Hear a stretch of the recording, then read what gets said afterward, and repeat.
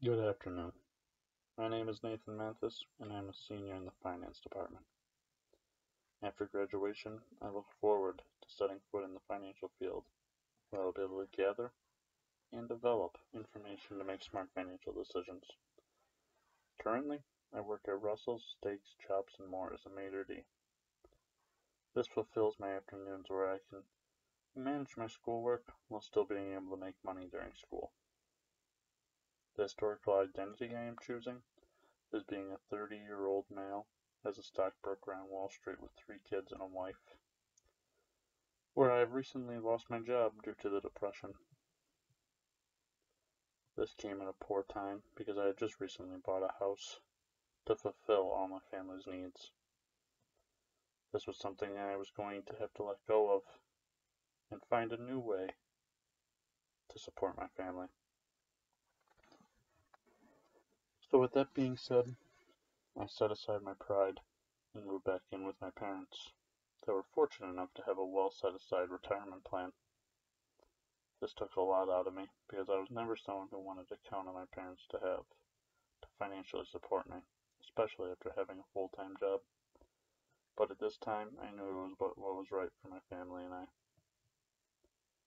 The emergency fund I had set aside ran out quick. I quickly started going to bread baskets and getting anything I could to be able to make sure that my children had the diapers and food that they needed to fulfill their hunger.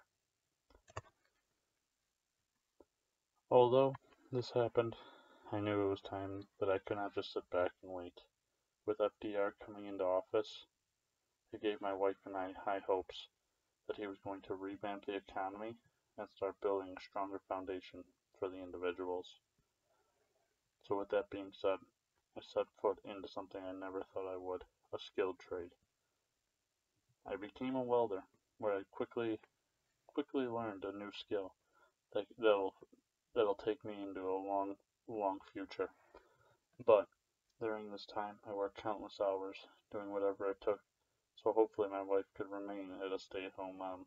But that quickly came to a halt. With that being said, my wife took my wife took a position in a factory where she manufactured and designed military clothes during the war. We attempted to work opposite shifts as often as we could so my parents did not have to watch the kids, but there were certainly times that they had done that for us. After some time, we were able to set aside enough money to downgrade but buy a house and revamp our savings accounts for ourselves where we could continue to remain together as a happy family.